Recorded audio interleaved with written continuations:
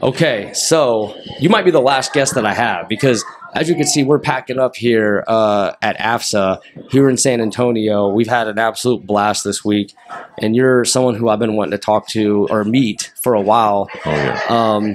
And full transparency, I needed a mentor, and I was just desperate for a mentor. I was just not feeling right. I was in a bad spot, and I hit you up.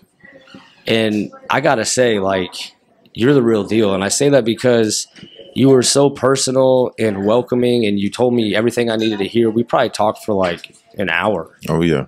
I expected like a 5-minute, I don't even know what, but you spent like an hour with me on the phone. You're the chief running public health for the Air Force. So that was such an honor. And I think it's a testament to the type of leader that you are. I think they picked right with you leading our career field, especially someone with such a kind heart who will lend an hour to a stranger in need, essentially. Yeah. So thank you so much for doing that for me. So I just wanted to start with just telling you thank you. Hey, you know what? And like I told you, you don't have to thank me, man. That's my job, right? Yeah. I didn't have people who poured into me when I came in. Wow. So,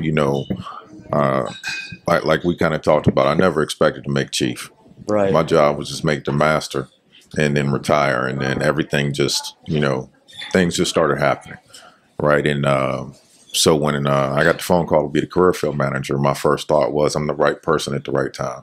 Right. Because we're going through a phase. We're transitioning. We're trying to figure out who we are. Right. And my passion for the career field is one thing, but also my passion for taking care of people is another avenue that I really try to harp and focus on. So it was crazy because you reached out to me, and like I told you, I read a post that you made, and I was like, oh, okay, that's different. Right. And then when I got the message, I was actually in a rental car driving from doing a site visit at Patrick, driving back to MacDill, and that's why I was like, hey, hold on. And then when we did talk. I had just pulled into my hotel at MacDill, and literally I had just walked in and just went on and called you, and we had that conversation, man. And it was just it was impactful because I knew that you were in a place that I've been before. Right. So it was really just it was an honor that you reached out to me. It was something I didn't expect either, but I'm glad that you did. And I always talk about this public health as a family. And I mean that from the bottom of my heart. So anytime you need anything from me, man, don't hesitate to reach out. Don't feel like you got to jump through all the hoopla because I got that fancy title of career field manager. Mm-hmm. I'm just a dude just like you a dude, man. Right. And all we're trying to do is take care of each other and take care of this public health family. Absolutely. That's beautiful. How long have you been doing public health? Just hit 25 years, 23 July. Wow. I did step out the career field per se. For about 2 years, and it was funny. So I went to be the superintendent of IG and the Wing Staff Agency, and then as soon as I got in the seat, I got a call telling me I was deploying. Oh, so my goodness I did IG for 2 years, but then I deployed for about 8-9 months. Wow. As public health. And so you went from one job to another that. Just like that. Wow. Like literally the week I started working in IG, I got the call and said, hey, you're up. Wow. It's between you and another senior. You can reach out to him, see if he wants to go. He previously had taken that same gig, and he was like, I think it's a great opportunity for you. And I was like, dude, I just started in IG. Literally, I'm going to do all my training and then I'm deploying. And that's just kind of how it played out. And, everything happens like it's supposed to happen. Everything happens for a reason. So I was honored that I was picked up to do IG, but also that deployment was one of it was. I've been on 3. I had one that was a life changer for me, but this one was a refresh. It was opportunity for me to figure out exactly what it is that public health is doing. And I think it really lined up with me being a career field manager because it opened my eyes up to that whole readiness piece, but also how we're not really taking care of our public health family in the grand scheme of things and getting them ready to go downrange. Absolutely. And so, just to get to know you a little bit, you just touched on something. You said that there was a life-changing deployment. Yeah. So just to get to know you, your story, your journey, because we do have a lot of new airmen who, you know, might not be familiar with you or your job or your title where you're at right now. You know what I mean? Yeah. So just to get to know a little bit about you and the man that you are, the airman that you are, I was hoping you could run me through why that deployment was so life-changing. Okay. Yeah. It's crazy. I've talked about this more the past 2 years than I ever have. Not trying to. It's a hard topic, right? So that's kind of why I'm stepping around and getting myself mentally prepared. But I just I told you I had to go speak at the public health apprentice course, and one of the airmen, she caught me off guard. Oh, wow. Because, you know, I tell everybody the only stupid question is when you don't ask, right? Right. And so the question she asked me was, which one of your ribbons is the most important? Wow. And I stopped and was like, and I looked down and I'm like, it's my Army Achievement Medal. And the reason why that one's important is because that deployment was my second deployment. I deployed to Bagram, Afghanistan, and we were the first medics on scene for a suicide bombing. Oh, wow. But it goes a little bit more deeper because where the bomb went off at was where we were supposed to be standing. And we were doing patient escort duty. So basically the patients that were on the ward, we would go out and get their family members so they can come and visit them. We were held up maybe about 10 or 15 minutes because we had to go look at where the PAM team was going to be based out of. But if we weren't held up, I'd have been right there when that bomb went off. That's unbelievable. You know, so that was a significant life event. But I will also say I really didn't address the issue. You know, we do such a good job in the military of talking about take care of yourself and all that. But then when it comes down to that mental health perspective, we stray away from that because we're too afraid of what's going to happen. Kind of did the same thing. And then when I deployed in 19, I got a call telling me I needed to go back to Bagram to help augment and assist for a little bit. And not realizing how bad I've been putting that off and just blocked that from my mind. It brought up a lot of old wounds to the point to where maybe about 6 months ago, I started getting help for PTSD.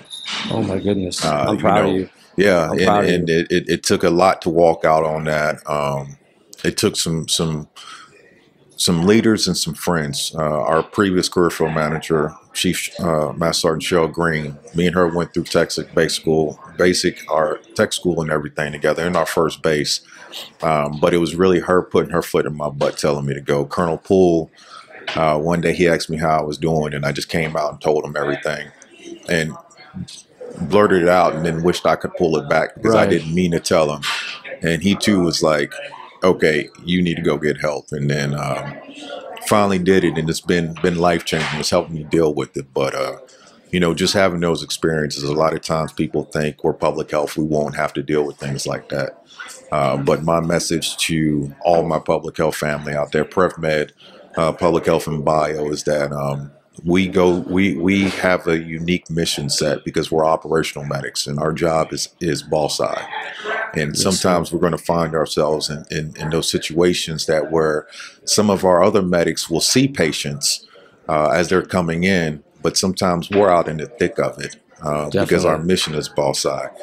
And when you go through those experiences, take care of yourself first. That's important because that's impacted me as an airman. It's impacted me as a man and as a father. You know, because I became distant from everybody. But getting that help and getting that therapy has helped me identify how I can be better and how I can be a better version of myself for my family and for my teammates and also for this public health career field. Wow. I'm so proud of you because that's a hard thing to bounce back from, a life and death, near death experience, you know, maybe in the moment and your nerves are up and you think that's it, I made it through it and it's over. And then something will open that back up years down the road and then you realize it's kind of been there all along. Bingo. You know, and it does have a a pretty fierce way of emerging, and it's scary. Like when that day happens, when you start noticing yourself that you don't feel like you anymore, that's a scary place to be. Yeah. So I'm very proud of you for, you know, opening your heart to, like, you know, healing. Oh yeah, that's huge. That is absolutely huge. And I'm so proud of you too, just for running. You know, I'm so happy and thankful that someone with your perspective, the things that you've been through, are running our career field. Because you're right, that could happen to public health. And I know that because I went to EMEDS. Shout out to EMEDS at Camp Bullis. That's one of the best trainings I've ever had, hands down. I really felt equipped after that training. I felt like I could do it. But they kind of did like a surprise ambush on us, like one last time, just the PAM team.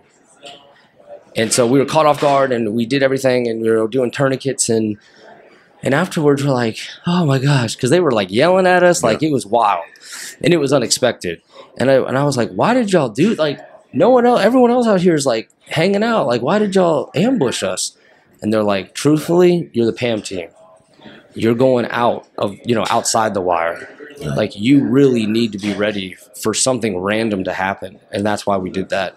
Yeah. And that's kind of when it sunk in, like, oh, snap. Like, this is real. This is the real deal. Yep. We need to be ready, you know. And I took that training very seriously because of what they were telling me. Yeah. Strong work, man. Yes, sir. Thank you. Okay, so, you know, there's someone right after us. So this wasn't a super long talk, but although short, it was the story you shared was like amazing. Like you're an amazing person for telling me that. So I do want to end with this though. I'm going to put this on the public health page. Oh yeah. What would you like to, so we'll end with you giving a message to our public health airmen. What would you like to tell them? Ooh, that's a good one. That is a good one. Sorry. I just dropped that. That's very broad. Yeah. Right. Yeah. You know, I will say, you know, there's been a lot of conversations about the future of what public health is. And, you know, even in the ivory tower, as I call the Defense Health Headquarters, I get up and I talk a lot about why public health is who we are and what it is we do. And, you know, as we're getting through COVID, before people really didn't understand who we were. Right. And it sometimes can feel like we were the stepchildren of the medical group. COVID hit and it was, where is public health? Monkeypox is emerging right now. Yes. Where is public health? Yes. COVID highlighted where we are going in the future. Right. We all know that when we look at future fights, you know, our competitors are figuring out ways that they can potentially harm the United States, and a biological agent is one of them. Yes. You know, and when you look at the intelligence and you start talking about the big three, well, big four that public health and bio does: food, water, sanitation, and total exposure health. Definitely. We've had more people die from disease, non-battle injuries than warheads on foreheads. Wow, that's eye-opening. And when you put that into perspective, right, disease, non-battle injuries, disease, non-battle injuries. Right. We don't often break it down like that. You know what I mean? We use the acronym. Exactly. But if you really think about what it is, it can be avoided. Bingo. And it's preventive medicine. So public health will always exist. We will always have a role. We will always have a mission set because we are the only ones who can do what we do in the United States Air Force. Absolutely. Our joint partners, our PrevMed techs on the Army side, our vets who do the food mission, they help augment and take care of that Army perspective. But when it comes to Air Force, we're the only ones who do preventive medicine. You know, so think about how important and how impactful that is. And for the public health folks out there, that's why you're important. That's why what your mission does is important, because like I told the tech school students, you know, planes don't fly if people got mud butt. You know what I'm saying? Right. Mission stops when people get sick. Yes. A diarrheal disease can take out everyone. Mission operation. Yes. Yeah, if they're too sick to even get out of bed. Bingo. and stuff's hit the fan and you need to get those planes up, but the whole crew, can't keep their fluids in their body. Bingo. Oh yeah. And so it sounds like funny talking about it, but like going through it, it would be a complete nightmare. Yeah. That's why public health is important. That's why we are one of the most important career fields in the United States Air Force, because people need food and water to survive, and sanitation. Yes. And with those three going south, that mission stops. You have mission loss, mission creep. And that's where public health fits into that gap to mitigate that and ensure that the mission continues to function. That's beautiful. All right. Hey, I think we're going to wrap it up. I know that was super short, but holy cow, you hit us with some heart, you hit us with some knowledge, and you hit us with some lessons learned. And I have to say, it warms my heart to know you are the career field manager for public health, because not only are you spun up on public health and worldwide events, but you really, truly care about airmen. You really do. And I felt that, and you even gave that to me, and that was our first interaction. Yeah.